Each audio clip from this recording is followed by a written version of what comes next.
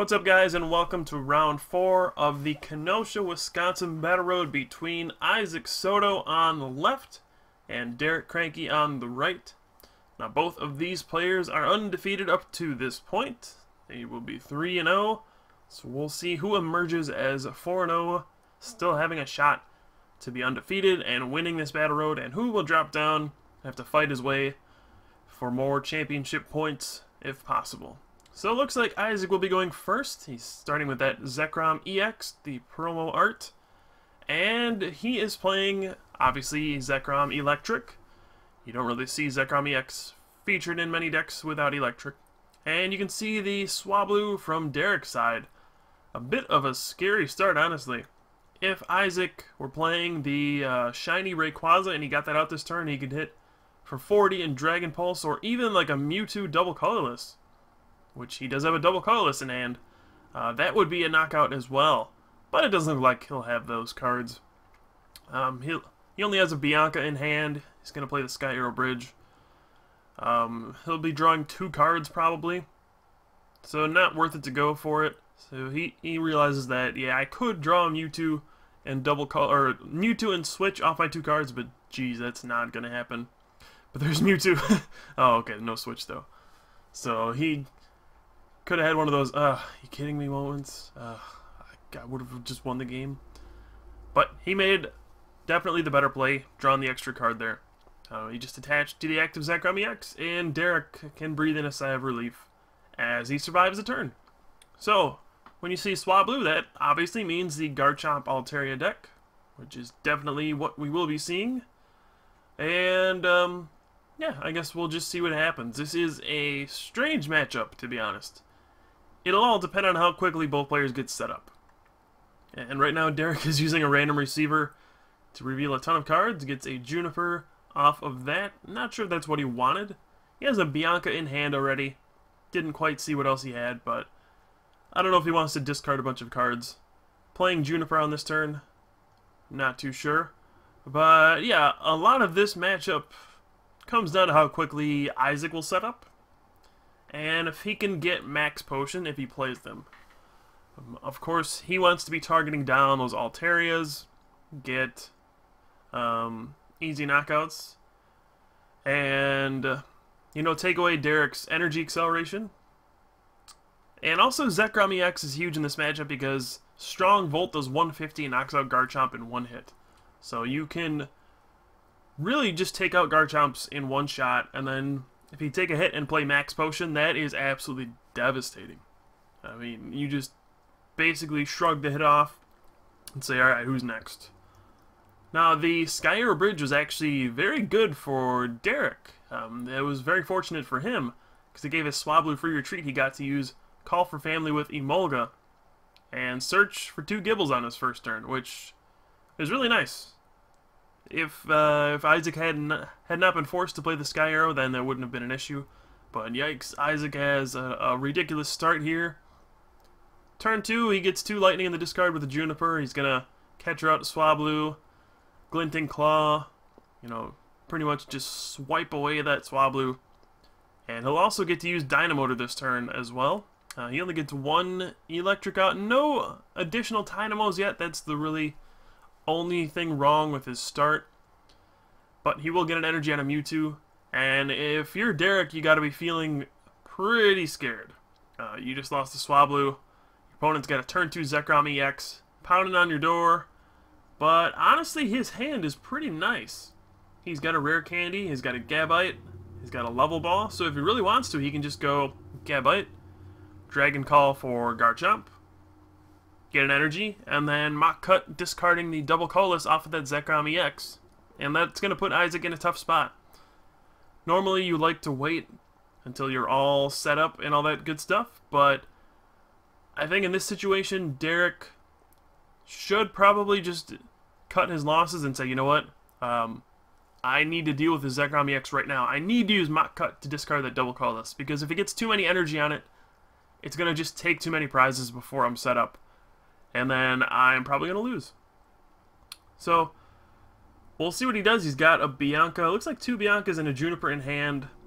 And he draws another Gabite. He has not used Dragon Call, and oh, it looks like he's actually going to be more conservative with this. He's just going to evolve to another Gabite. He can use Dragon Call this turn. We do see Stunfisk in his deck as well, but it looks like he missed his window of opportunity to use that little guy. He's going to Dragon Call twice. And he's making an interesting decision on his bench.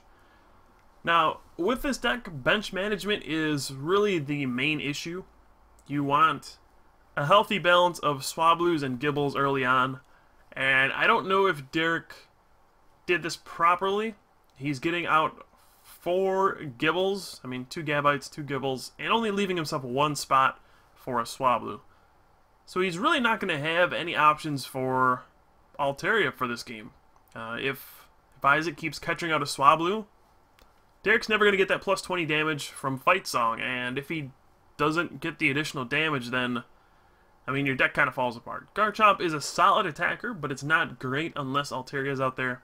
Doing 60 and 100, not as good as doing, say, 80 or 100 for 1 with Mach Cut, once you have those Altarias out there. So I think Derrick should have just went ahead and, if he was going to take this route, just use Call for Family, get another Swablu out there. Usually a balance of like 3 Gibbles, 2 Swablus, and a Molga is good. If you don't have to have a Molga on your field, then obviously you go 3 and 3. But if you ever have to have 4 of one Pokemon out there, that's usually not going to end up very well. So Isaac once again will catch out that Swablu. And we did see Derrick actually Static Shock with Emolga for 20. Don't see that very often, but it does come up. And Isaac, he's going to play an N. That Zekrom EX is still going strong. He's going to take 2 prizes right off the bat. And he's also powered up his Mewtwo a little more. So that's going to be a threat. It's got 3 energy on the bench. Zekrom EX has 3 energy active. He also draws an Eviolite off of his N, so he could play that. He still has a Dynamotor. He's going to power up his Mewtwo, it looks like. It's 4 energy on Mewtwo. Once he gets 6, that just wipes out all Garchomps. And it looks like he's just going to be content to put the Eviolite on his Zekrom EX. And Glinting Claw once again for another prize. Now it'll be up to Derrick to respond. Obviously, he'll have access to, Garchomp this turn. He has Gabite to Dragon Call. And he should be just fine setting up Garchomps for the rest of the game. But like I said, just Garchomp alone, not the greatest. And we might see that here. I don't know if Derrick plays Terrakion or anything, but if he did, he doesn't have an energy on board to energy switch. You can only do basic energy for energy switch. So I don't know if he plays that, but if he does, it's not even an option this turn. He's going to Dragon Call once, twice, and he gets a third one. Let's see what he gets with number 3. He's got 3 Gabites in play. They do stack. You can use multiples if you have them, which is why this Garchomp deck is actually very consistent. Once you get 1 Gabite out, you get another one, you get another one, and then you get all your Pokemon. It all sets up very, very quickly. It's just, the problem with this deck is that it kind of fizzles out. The bench space is an issue, and if your opponent takes away your Altarias, then you're just kind of not getting anywhere. And we do see here, look, there's 3 Garchomps on board. This is turn 3. But will he be able to actually win? Right now, Mach Cut's only doing 40 to that Zekrom EX. He has another Swablu, which he'll need to bench, because he can't win without Altaria. He's just not going to stack up very well against these EXs. And, he's going to hit for 40 this turn, discarding the double colorless. That's going to be the bright side. He gets to discard the double colorless and avoid Strong Volt knocking him out. But after that, he can't even use Dragon Blade to get a knockout, because it'll only do 80. That's not going to be enough. The Zekrom EX is going to be at 60 damage. It has 180 hit points. And I'm not sure what Derrick's plan here is, or is here. Sorry, I went into Yoda talk for a second. But I guess all he's going to do now is say, I'm going I mean, the only thing I can do, which is attack with Garchomp. If he attacked with the other one and used Dragon Blade for 80, sure, he would set up a 2-hit knockout, but then Isaac could just attach a Lightning and Strong Volt, and there's nothing he could do about it. I mean, if he Mach Cuts for 40, he gets to discard the double colorless. He prevents the Strong Volt, but then he doesn't get to knock him out next turn. If he uses Dragon Blade, then Isaac just attaches, knocks him out, and he's left with no energy in play to use Dragon Blade the next turn. So he's kind of stuck in a lose-lose situation. Which, I mean, it's unfortunate, but this is what happens when there's no Altarias out there. So, Derrick will be using Mach Cut this turn, I'm sure. And he just end Isaac. Isaac has already played 2 catchers, so odds are he will not have another one this turn, which is what Derrick is really hoping for. He really needs Altaria in play, so he's just kind of hoping, alright, I need you to work with me here, Isaac. Don't draw another catcher, please. And we'll see what Isaac gets. He actually got a pretty solid hand off that end. He got a Lightning, a Bianca, an Ultra Ball, and I think he drew a Juniper for the turn. So these are all big cards to get. He's going to get 2 more Dynamos down this turn, correctly identifying what he needs next. Because, I mean, you want more Dynamos because you need more Eeelektriks out eventually. So I like that he Ultra Balled for another Dynamo.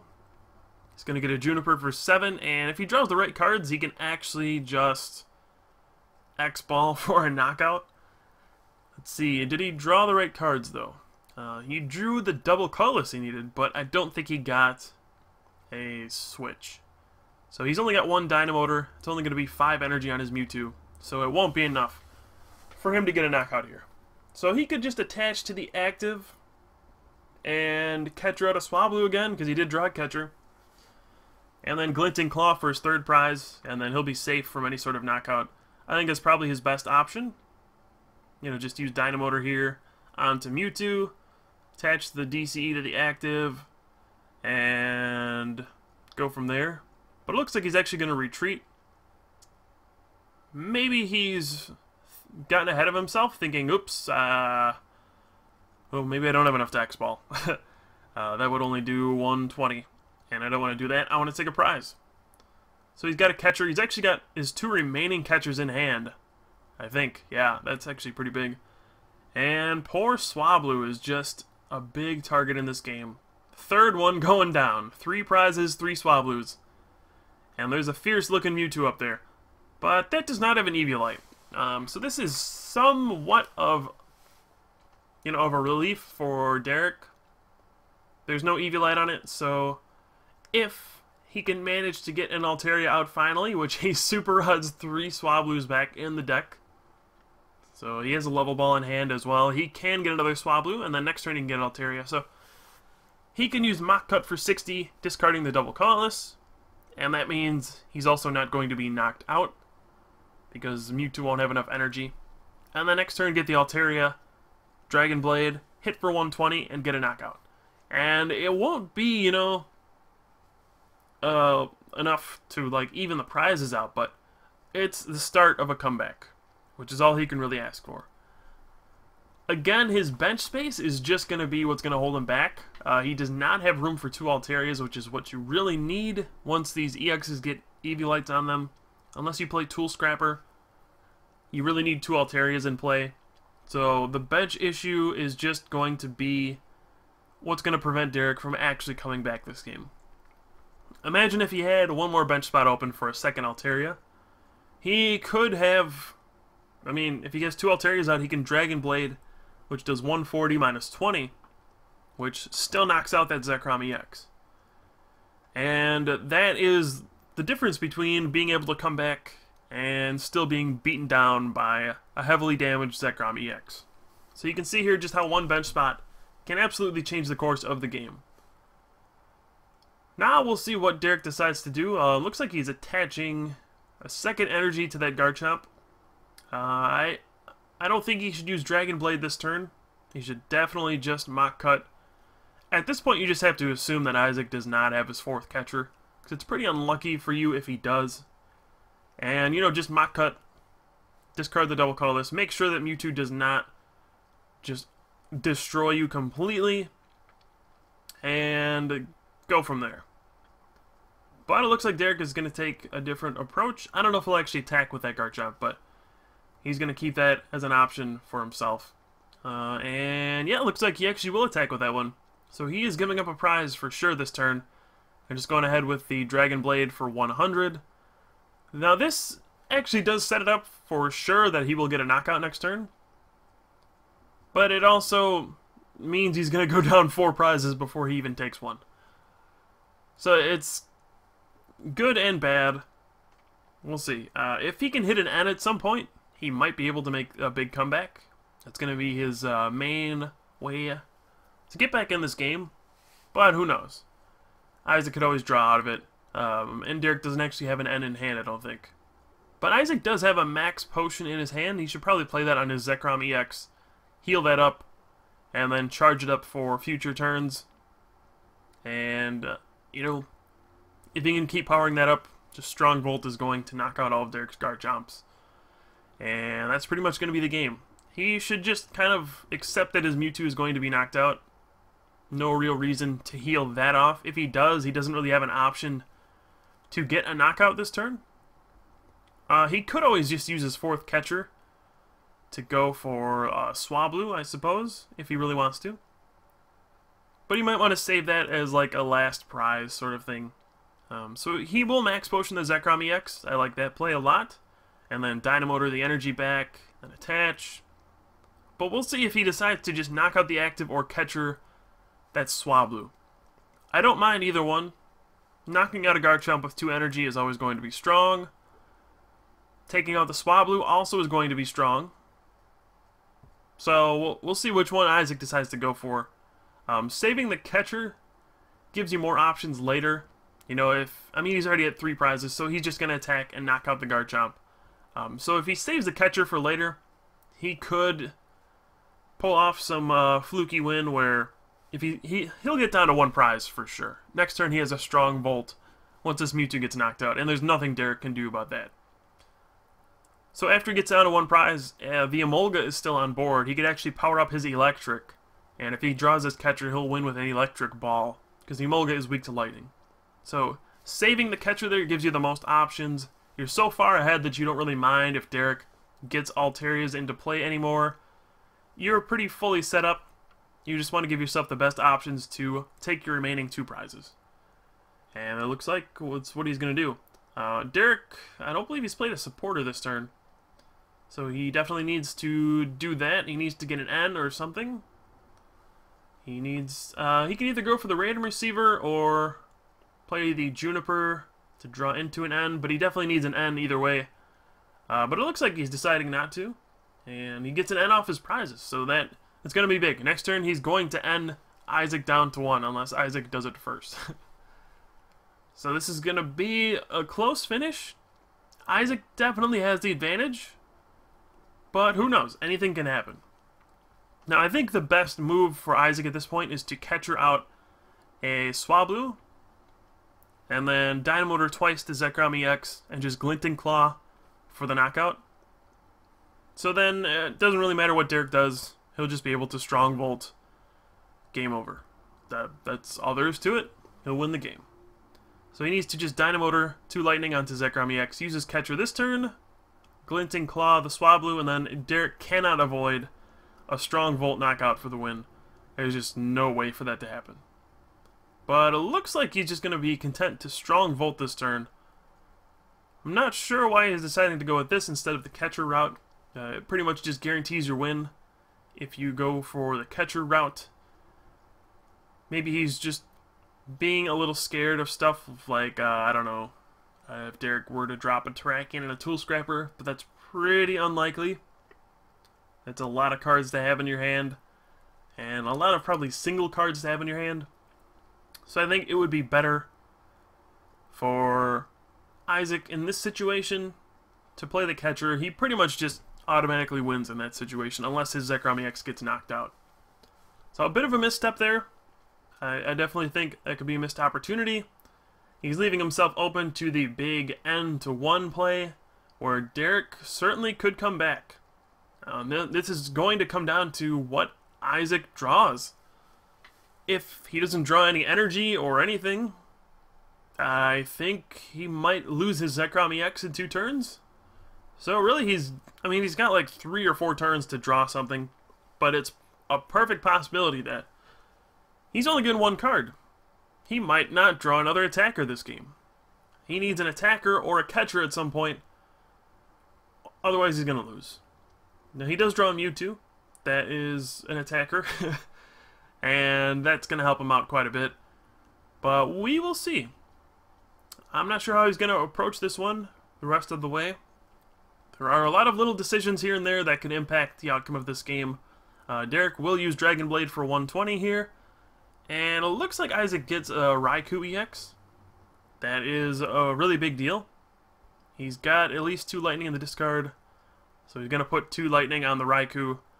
And he's pretty much just going to threaten the game-winning Volt Bolt at some point.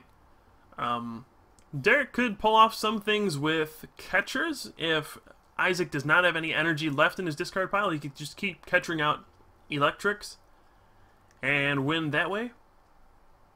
But it looks like there is a Lightning in his discard pile, so there's nothing Derrick can do. Unless he can knock out the Raikou this turn, it's just going to be game over.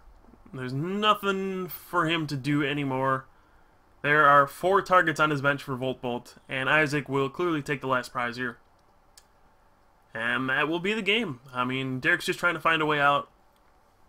Maybe if he played Terrakion, he could get something, but nope, that's going to be it. Derrick says good game. He realizes that there's nothing he can do about it, and that's going to be the match. Isaac will move to 4-0 here at the Kenosha, Wisconsin Battle Road, taking down the Garchomp Altaria deck in an interesting game where Derrick just couldn't get his Altarias out in time, and Isaac had a pretty fast start and just took him down. So thanks for watching, guys. We have 2 more rounds to go from this Battle Road. We'll see what happens in the next rounds, see what other decks are doing well, and I will see you guys next time.